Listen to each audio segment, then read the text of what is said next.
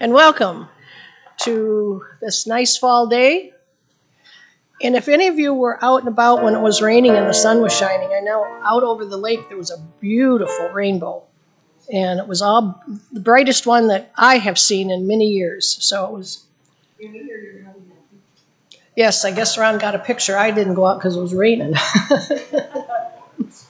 But yes, it was a gorgeous rainbow. Welcome to those listening on the radio, and welcome to those that are using our streaming service of Voxcast. And I'll repeat, if you're ever in the area at 9:15, we'd love to have you come in and worship with us. It was so chilly in here this morning, we hadn't switched from the air conditioner to the heat, so now the heat's on. If it get warm, that's how it is. It'll kick off in a while. It was 58 in here when Mary came in and started practicing. Before I go to the upcoming Sundays, I'd like to welcome Denise Schuitema to the pulpit today because Pastor Bev's son is having surgery today and she wanted to be down there in Kalamazoo. So that's why Pastor Bev is not here. And if Denise hadn't offered, you would have got me. So. Thank you, Denise. But I'm looking at next Sunday, and that's what I'm talking about today. So you might have a little bit of overlap. Look at our congregation. We're probably not going to remember. There might be a couple out here that would remember what she spoke on. Anyhow, I have a note here that I'd like to read. I was told to read it today. To our Mears family, we want to thank you for our warm welcome. It is with bittersweet feelings that we will be leaving the John Gurney campground and you. Due to age and health issues, we have decided it is time to sell our trailer. We are going to miss the friends we have made. We will miss Pastor Bev and her down-to-earth, tell it like it is sermon. Thank you again, Denny and Barb Baldwin. And Kelsey, I don't know if we have a current address for them, but we will get a current address if you would like to send them a note. And post it out. We'll post it out on the bulletin board. Well, there were Holland address in the directory. The Holland address is in the directory? Okay. If you have the current directory, their Holland address is in there. So we will miss Barb and Denny. Next Sunday, October 15th. Where is the month going? A chosen covenant, loyal to Christ, and it's taken from 1 Timothy 1:6-7. And the following, the 22nd, a chosen covenant, faithfully participate, and that's taken from the book of Acts, chapter 2, verses 41-47. All Saints' Day is November 5th. If you want loved one's name picture for All Saints' Day, please send them to Kelsey at mearsumc@gmail.com by November 1st, which will be sooner than... Also, Halloween volunteers are needed for Halloween. Let Pastor Bev know if you want to help with the planning this year. And I'm not sure when maybe the meeting is next. There's a sign-up sheet. There's a sign-up sheet and all stuff out there. October meetings. The ministry team will meet on October 11th at 10 to approximately 11:30, and then shortly after, United Men and Women will meet. And hopefully someone will sign up to bring lunch. There will be no chosen study group on Tuesday, October 10th in Mears. People can attend Shelby's on Sunday, October 8th at 12:45. I'm sorry, that's actually got canceled. Actually, that got canceled, so for both, huh? Okay. I can't take the words back, but it's been canceled. If you'd like to have your anniversary or birthday announced, let us know when it is, or raise your hand if you are here. I received a call from Becky Snyder, and Larry's birthday will be October 10th. And we will sing happy birthday in a minute and stand up, but I forgot I do anniversaries usually first. So, back up. Anniversaries this week of October.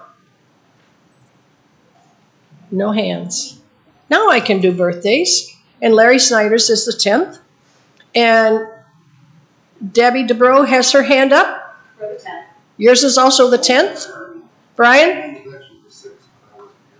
Yours was the 6th. Okay. You weren't here. That's right. You were camping. Anyone else? If able, would you please stand up and face the camera and we'll wave happy birthday to Larry.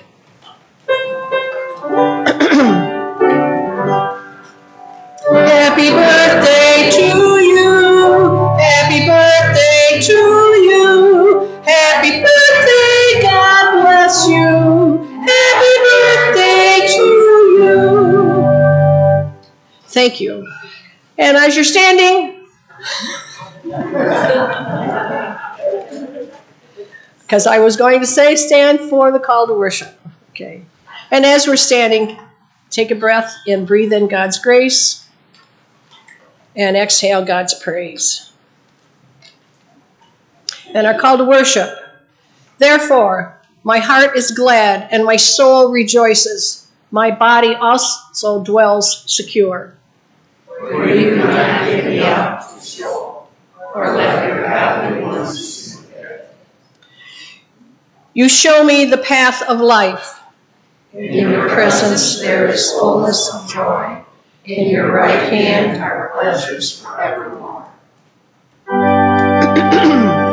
Praise God from whom all blessings flow. Praise Him, all creatures here below. Praise Him above the heavenly hosts. Praise Father, Son, and Holy Ghost.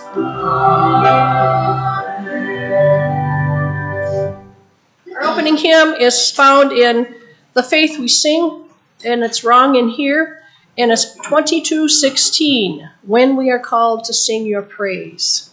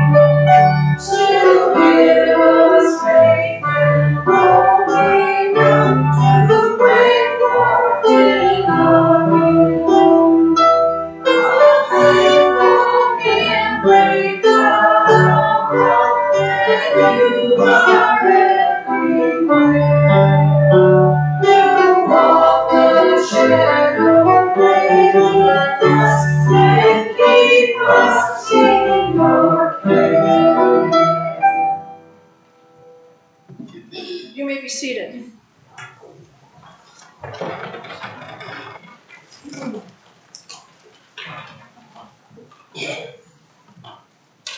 Let us pray. Father, in the name of Jesus, we praise you, thank you, and glorify you. We confess today that you are a good God and that your desire for us is always, always, and always good, no matter what. We thank you that you desire only good things for us and never bad. We praise you for the beautiful fall colors emerging, the marvelous glow of the rainbow. We give you all the honor and glory. Amen.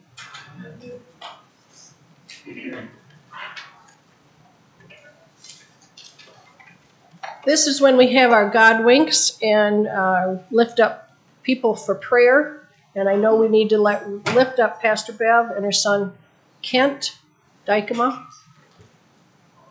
Joyce Ensign is in the hospital with a lung infection. Christy?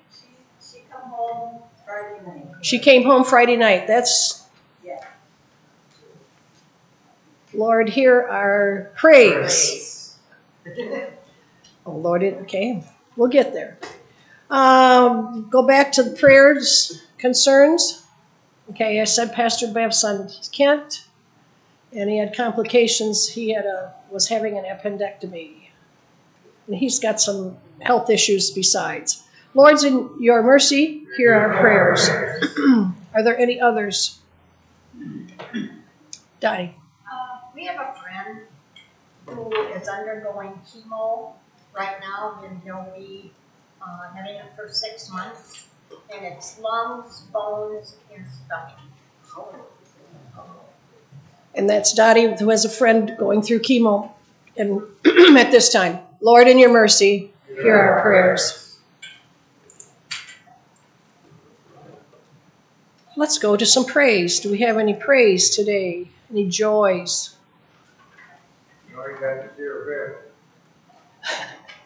Noreen got to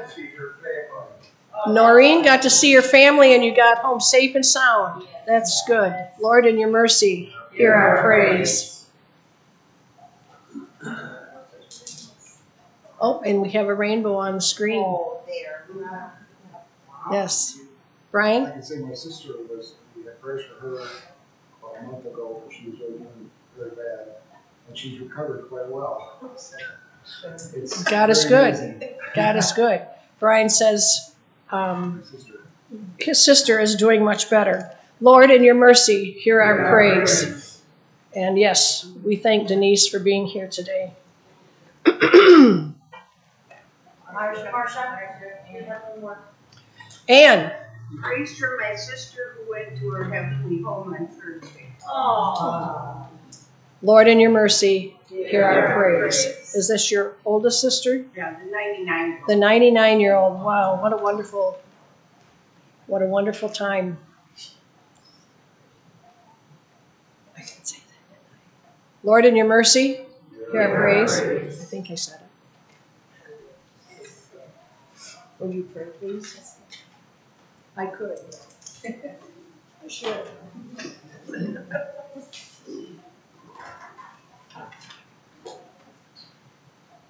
Let us pray. Dear Heavenly Father, you are the strength in our lives. No matter what trials that we may face, may we never forget the blessings you have shown us. May we always remember your steadfast love and faithfulness to each and every one of us. We pray for all on our prayer list and the unspoken. May they feel your love, your power, your healing arms wrapped around them. We pray for our community near and worldwide. We pray for our leaders and give them the wisdom to lead and guide us as you would want them to. We give you praise again for the beautiful fall colors, the rain, and even the chilly temperatures, because it is only you that has the wisdom in bringing this to our surroundings. We give you praise for this harvest season and all that it brings to those that depend on it. The apples, the pears, the pumpkins, the gourds, and all of these fall crops. We also praise you in giving us the marvelous Lord's Prayer. As we say it, may we truly remember and pray its true meaning. Our Father, who art in heaven, hallowed be thy name. Thy kingdom come, thy will be done, on earth as it is in heaven. Give us this day our daily bread, and forgive us our trespasses, as we forgive those who trespass against us. And lead us not into temptation, but deliver us from evil. For thine is the kingdom, and the power, and the glory forever. Amen. Yes. So even though we might have any little ones, I still like to do a children's message because we all learn from a lot of it.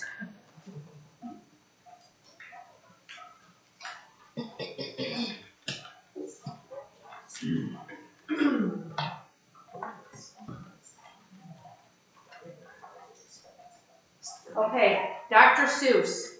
Many of you know these beloved books. I did not have the one that we're going to talk about in particular, but I did have a few of them at home. And to think that I saw it on Mulberry Street.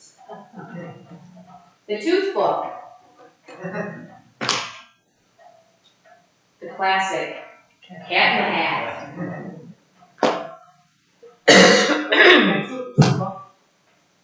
And Are You My Mother? The book that I don't have is one that's called Horton Hatches the Egg. So, have you read that story? Horton Hatches the Egg by Dr. Seuss? Yes. It is a wonderful story about an elephant named Horton.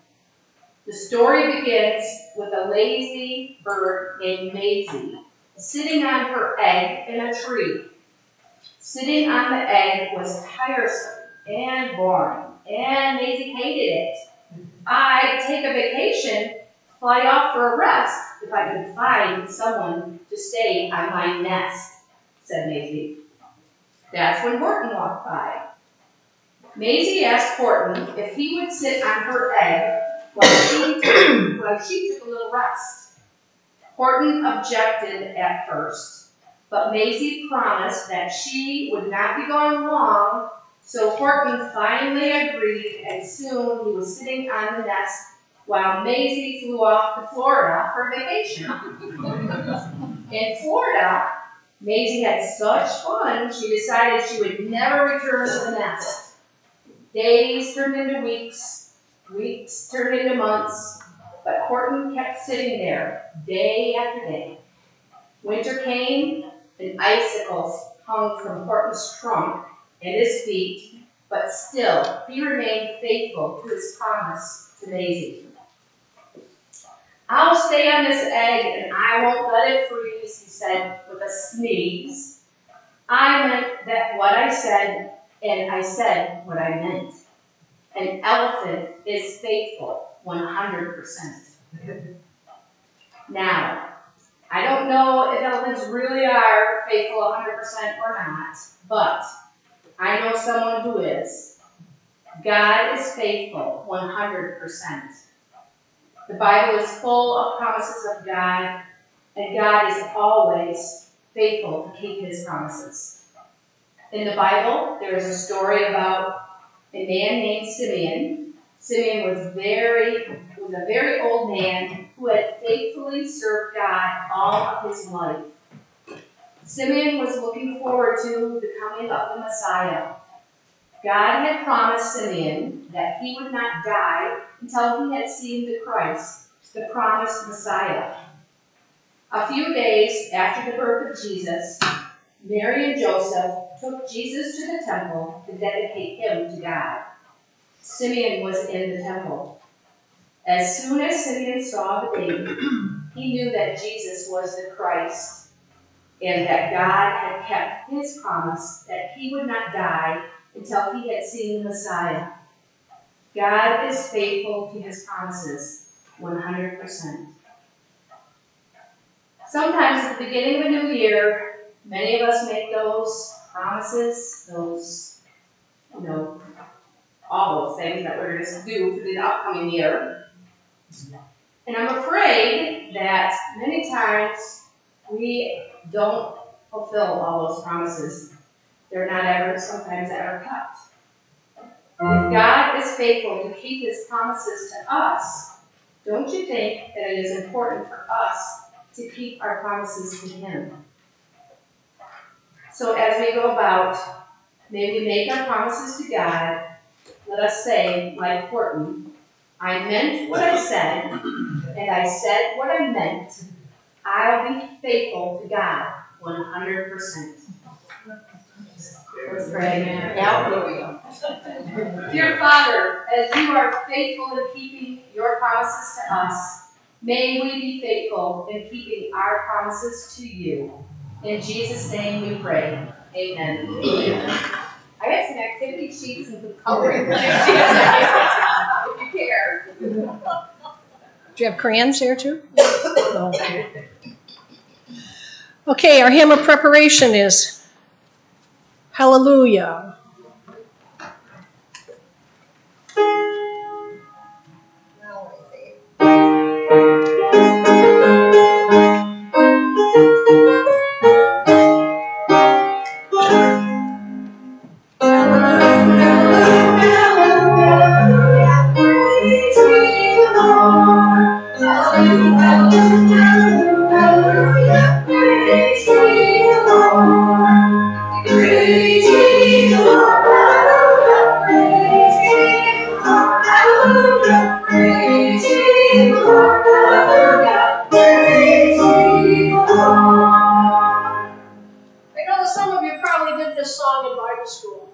I know I did.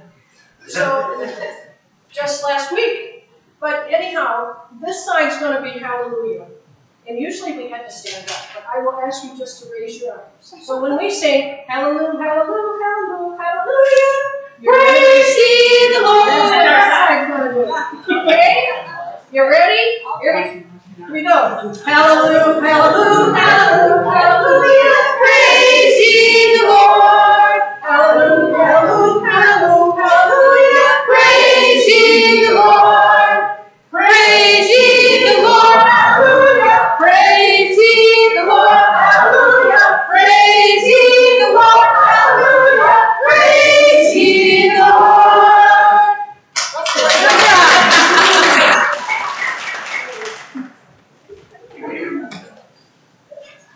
And now, if you will recite with me the Apostles' Creed. I believe in God the Father Almighty, maker of heaven and earth, and in Jesus Christ, his only Son, our Lord, who was conceived by the Holy Spirit, born of the Virgin Mary, suffered under Pontius Pilate, was crucified, dead, and buried. The third day he rose from the dead. He ascended into heaven, and sitteth at the right hand of God the Father Almighty. From thence he shall come to judge the quick and the dead.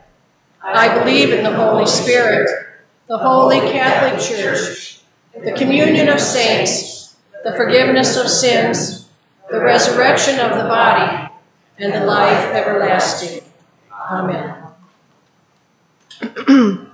Our scripture this morning was changed from what is in the bulletin, is taken from 2 Timothy chapter 1, verses 1 through 7. This letter is from Paul, chosen by the will of God to be an apostle of Christ Jesus. I have been sent out to tell others about the life he has promised through the faith in Christ Jesus.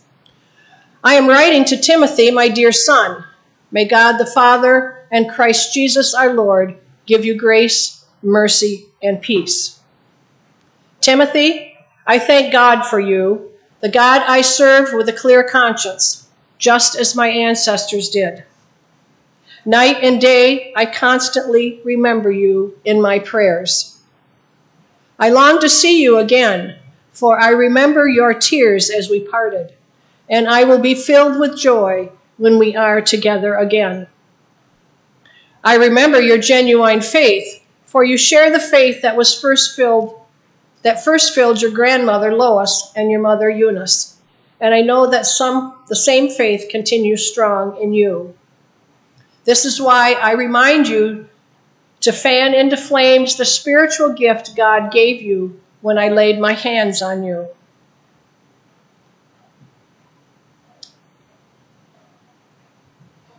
Are you all right? Yes, I'm fine. I was waiting for the next.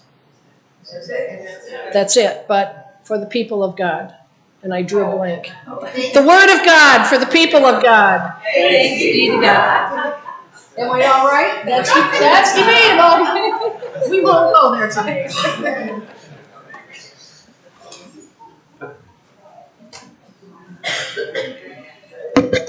Good morning. Throughout history, fear has been one of the most formidable enemies humanity has ever faced. One of the least known catastrophes brought on by fear happened during World War II in the subcontinent of India. It has come to be known as the Bengal rice famine. From October 1942 till October of 1943, somewhere between 2 and 4 million people died of starvation in India. They did not die because there was lack of food. They died because the government acted on fear rather than fact.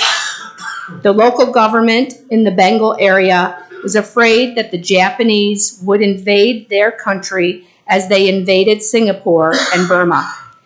In reaction to this supposed threat, decisions were made by the local Muslim leaders to move the bulk of rice and foodstuffs to Calcutta, which was deemed more important and more defensible, leaving millions in the rural areas without adequate food supplies. The Japanese never came, and before it was over, millions were dead of starvation, most of whom, ironically, were Muslim. They died because crops were hoarded to avoid them from getting into the hands of an enemy that never came. They died because of fear. Fear is the enemy of faithfulness. It is the true immobilizer. It has frozen many people in their tracks and kept them from accomplishing all they were created to do in God's kingdom. Fear caused the Israelites to grumble and complain as God was about to deliver them from Pharaoh's advancing army. Fear froze the armies of Israel before Goliath. It caused the disciples to wake Jesus from his sleep in the midst of a storm. It caused Peter to deny Jesus during the Passion, and it has been the culprit in many Christians' failure to be and do all God has commanded them to be and do. Fear has long been the enemy of faith and continues to derail those whose heart's desire is to be steadfast and faithful in their service to the Lord. It is somewhat comforting, however, to realize that great men and women throughout history, people who have accomplished great things for God, have also had to struggle with fear. Many great people who ultimately proved to be faithful along the way were tempted and gave up. Our text this morning gives us insight into how we as Christians can overcome fear, specifically the fear that keeps us from being effective servants in God's kingdom. It tells us how to be steadfast and faithful.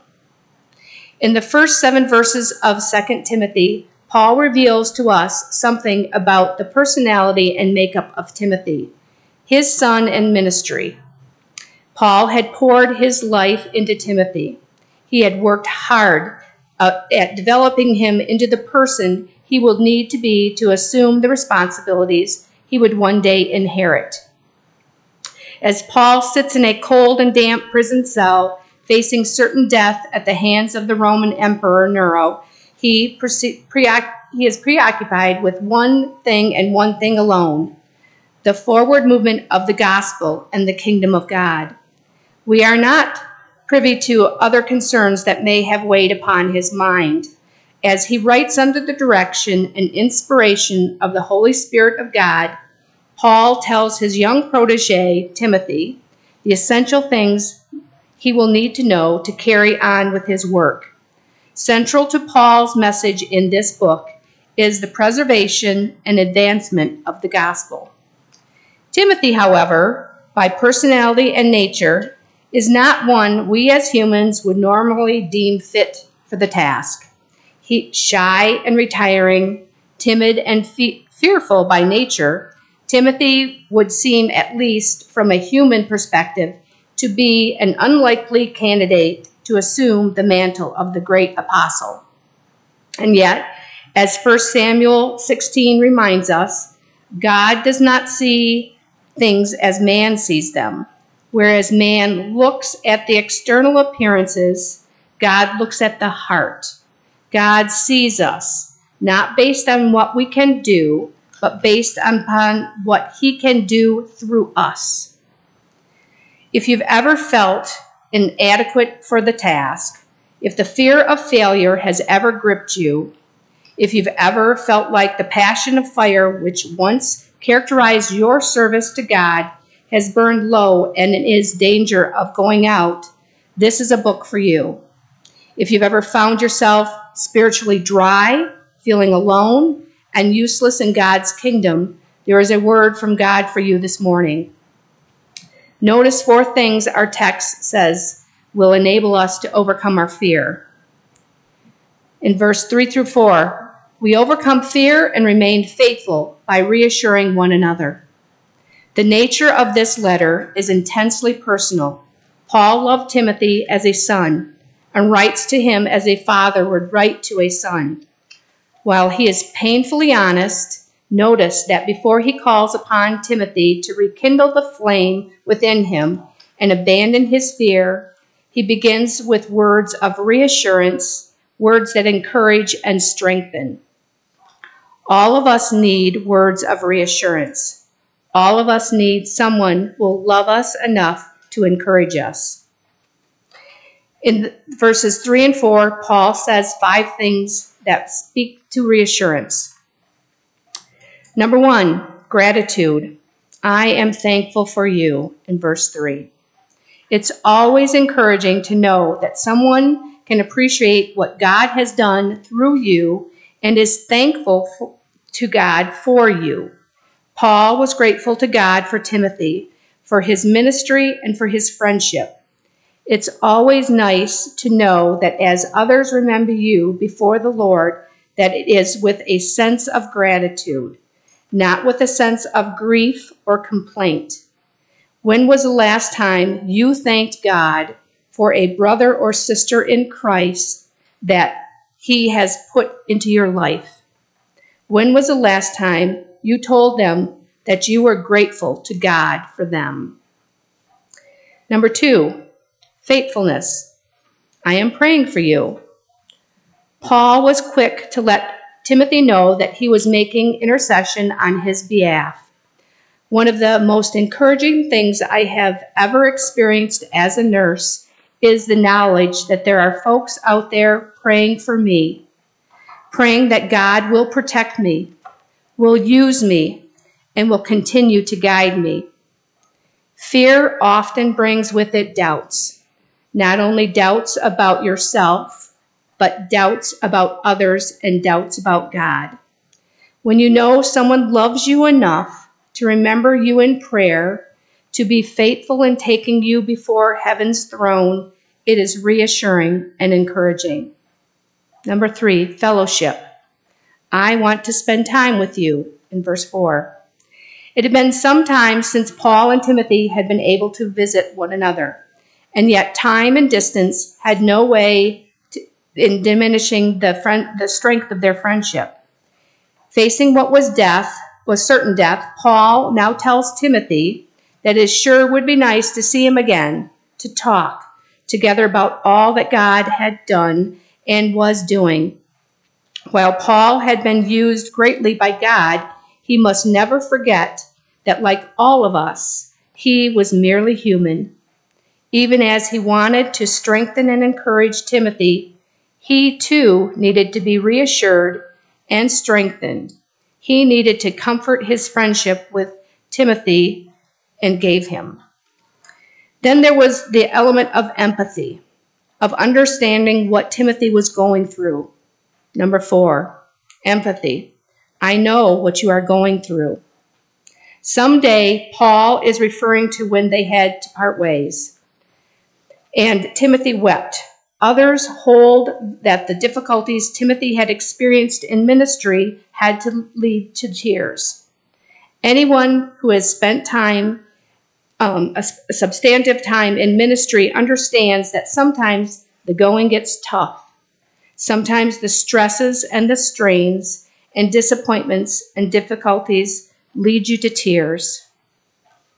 Jesus wept out of compassion for those he loved, and anyone who has taken up their cross and is following him will also at times be driven to tears.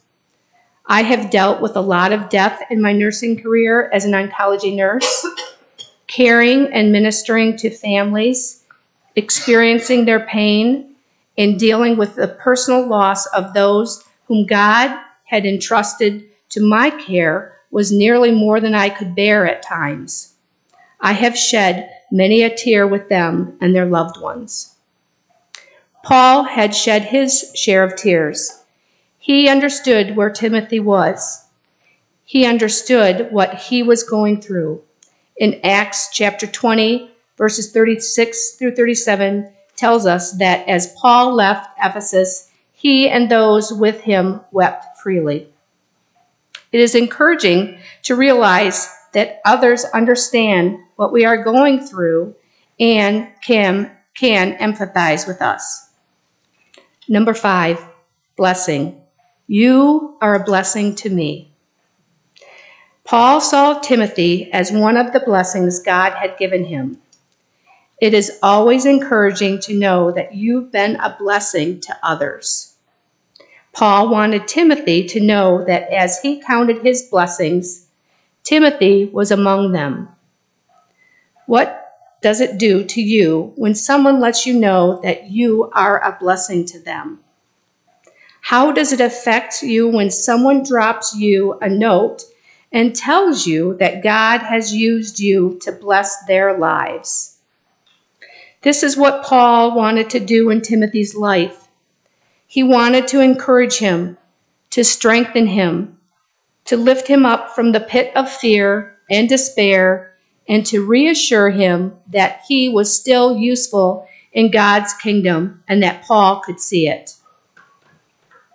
We overcome fear by reassuring one another. It is easier to be faithful to God when we remember his faithfulness to us. As the old song says, when upon life's billows you are tempest tossed, when you are discouraged, thinking all is lost, count your many blessings, name them one by one, and it will surprise you what the Lord has done.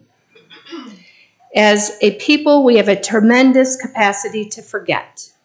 We forget that we are not where we are simply because of our own efforts. We forget what others have done for us. We forget what God has done for us.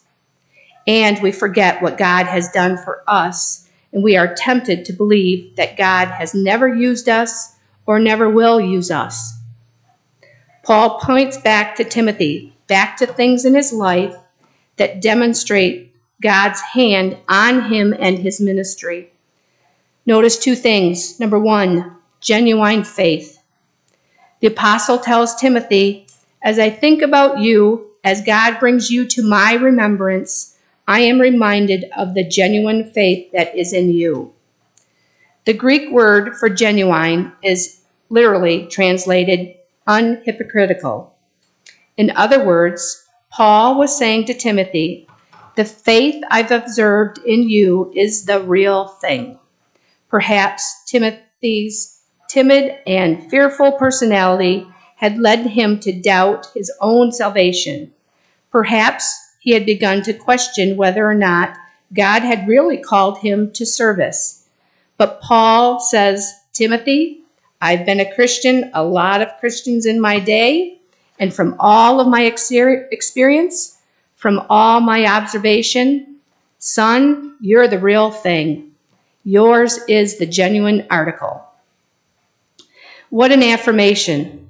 What a help in overcoming his fears. To hear from someone like the apostle himself that his faith was recognizable as authentic. But more than that, Paul points back to his upbringing. Look at the rest of verse 5, a godly family.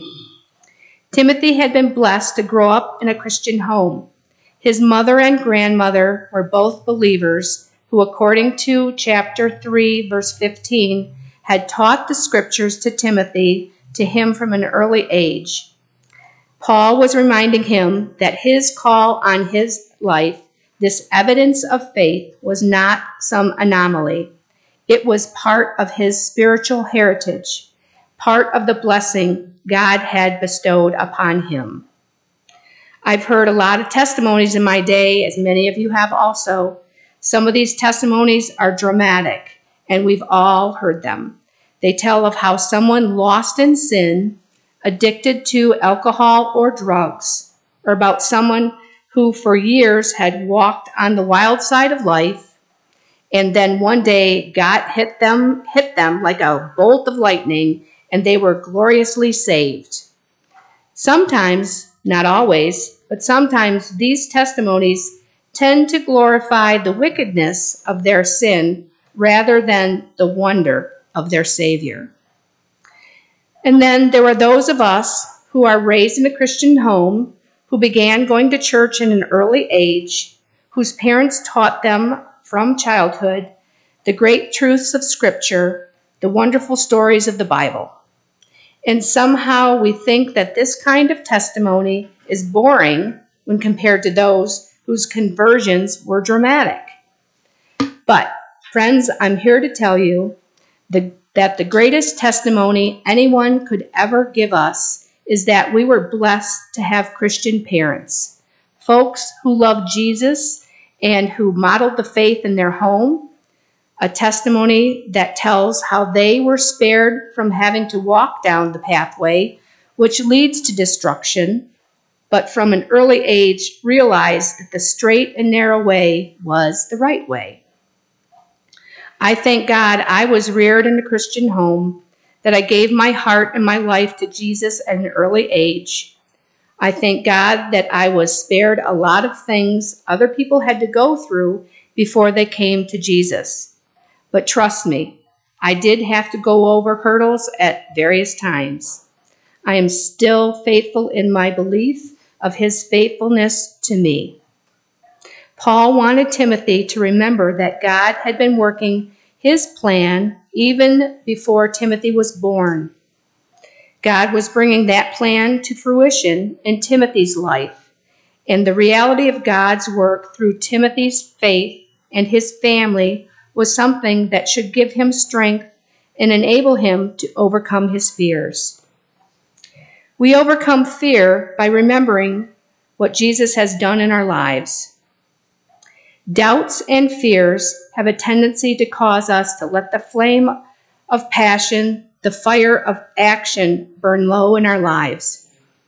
As Paul writes to young Timothy, who is probably in his early to mid-30s by this time, he tells him that he is going to assume the responsibilities for which God had preordained him. He must keep the fire of passion for ministry alive in his heart. Timothy had been called by God to oversee the ministries in the church. He was called to be a pastor, and I can assure you that there will always be those who can test to your and see you through tough times as really are. If the church of Ephesus was anything like most churches today, and we have not reason to believe otherwise, there will always those who question Timothy's authority, who question his ability to lead and his judgment. They caused him to be fearful more than faithful. To this, Paul enjoins Timothy to resuscitate the fire of the gift that is within him, to go back to his call, to the realization that he has acted as he is led. He did so with authority from heaven itself. Let me suggest 4 things that I believe will strengthen your faithfulness. Number 1, be strong in your walk. This speaks to both your walk with God and your walk with the family of God.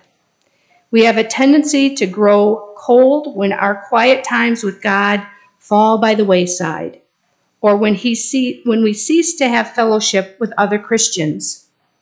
Our fellowship with God keeps us connected to the source of our fire, and God has given us other Christians to fan that flame, to hold us accountable, to encourage us, to exhort us, and to walk along with us. If you want the flame for ministry, the passion for service, to burn hot within your spirit, you must stay strong in your walk. Number 2, be spiritual in your worship. We cannot allow what we do for God to become perfunctory or something we do not do just because we're supposed to do it. Worship should be ever personal and intimate. What we do for God should be the natural overflow of our relationship with Him. We should take our ministry personally. We should see it as a reflection of our love for God. When what we do for God becomes more of a ritualistic practice than a relational passion, the fire within us will go cold and die. Number 3, be in study of the Word. It is nearly impossible to stay solid on your walk, to be spiritual in your worship, and keep the fires alive when you are absent yourself from time in the Word of God. Like the prophet says in Jeremiah 20, verse 9, "But His word is in my heart like a burning fire." If you want to keep the fire burning within you, study the Word, and it will ignite your soul. Number 4, steady in your work. Keep your priorities what they need to be. The world is filled with many good things to do, but God directs us in that which is best to do. We are called to seek first the kingdom of God and His righteousness. If we stay focused on what He has called us to do, our hearts will stay where they need to stay. Proverbs 16, verse 3 says, "Commit your works to the Lord, and your thoughts will be established." Some of you are here this morning, and you can look back and remember a time in your life when things were different, when you had a deep longing, a passionate fire within you to serve God, to accomplish something in His kingdom, but then life happens. It didn't happen all at once, but rather it was a process. Over the course of years, other things seemed to creep up in and steal the passion from your soul. Maybe it was a bad experience you had at church, or perhaps it was something that happened between you and another Christian. Or maybe God did not answer your prayers as you thought. But I suspect that in most cases, it was nothing really that dramatic, but rather over the years, the fire for ministry, the passion for service, simply began to burn low.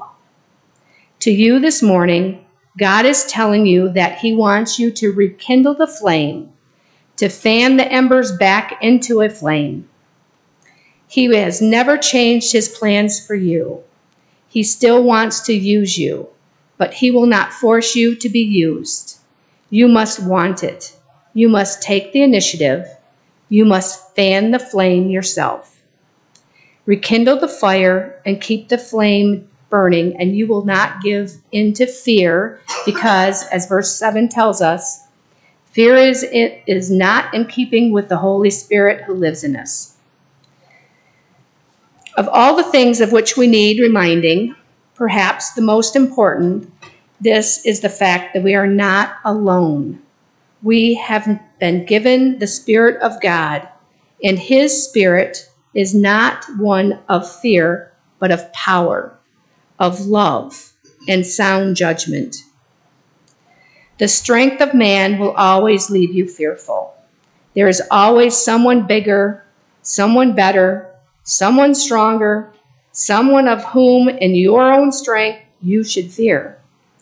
One of the reasons so many Christians give into the fear is because they look at things from the point of view of their own humanity. Can I do it? They ask themselves. Can I afford it? They question in their fear. And the answer is nearly always no. If you can do it without supernatural strength, it is probably not of God. What is not of faith is not of God. God does not call us to do things that we can accomplish without Him.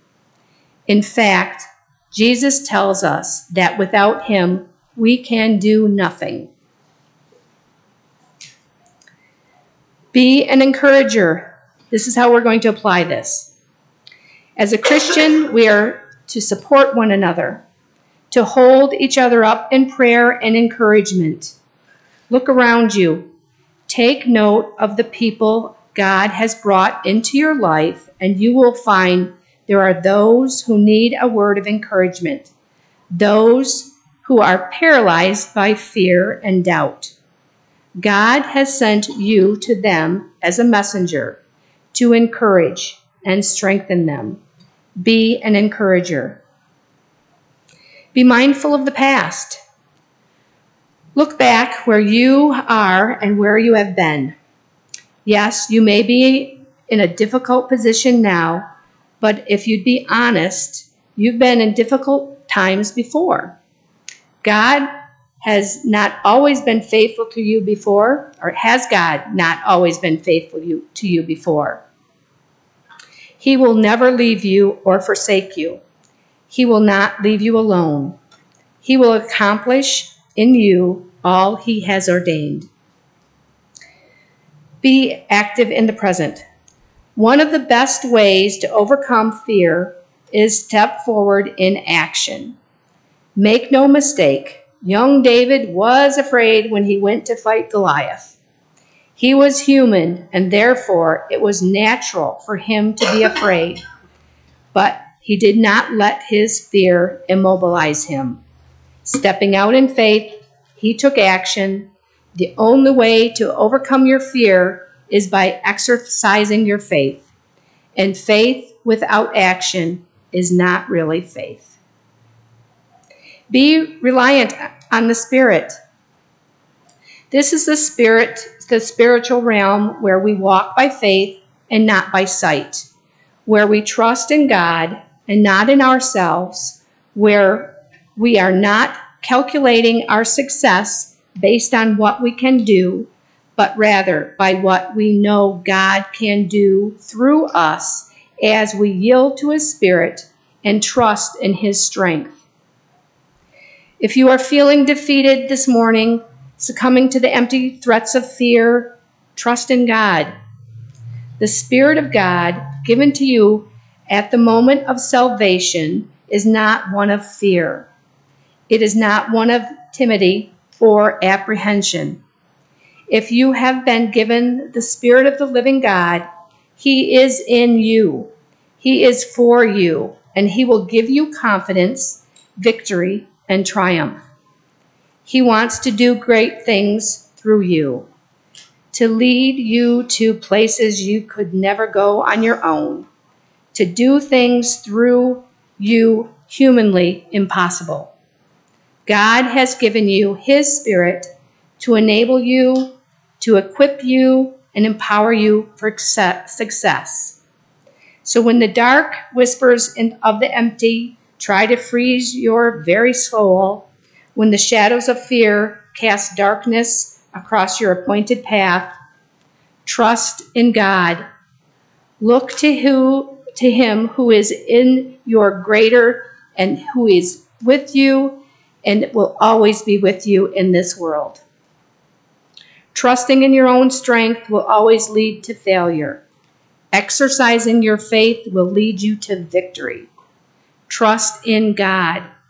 Rely on His Spirit, and He will use you in ways you cannot even imagine. Amen.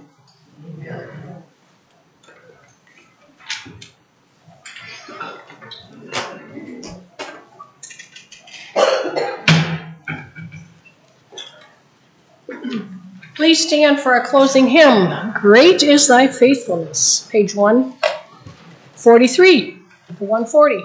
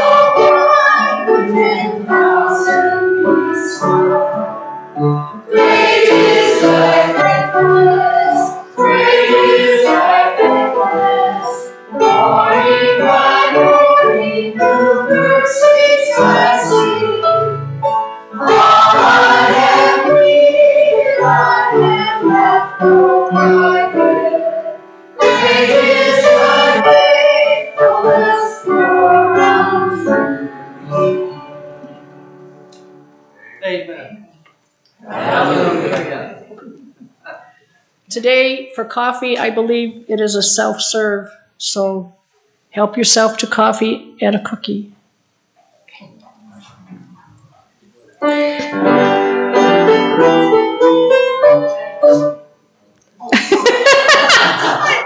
It's okay.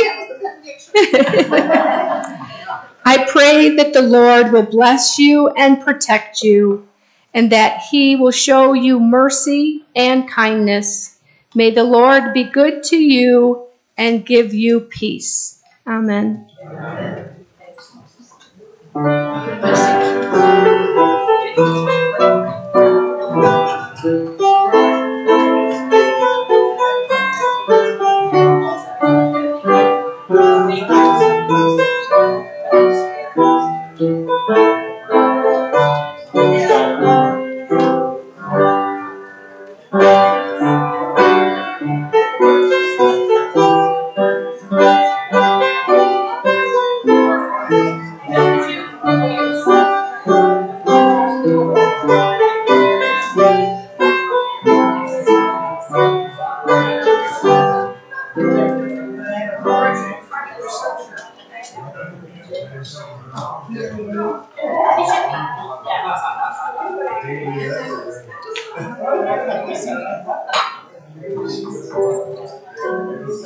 We're gonna yell out.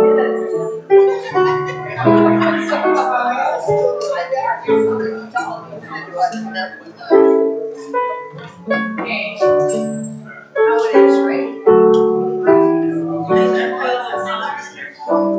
Yeah, that's why we sign up for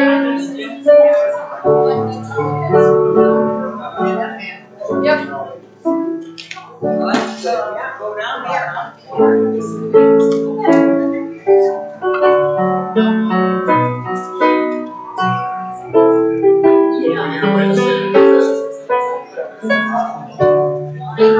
Yeah.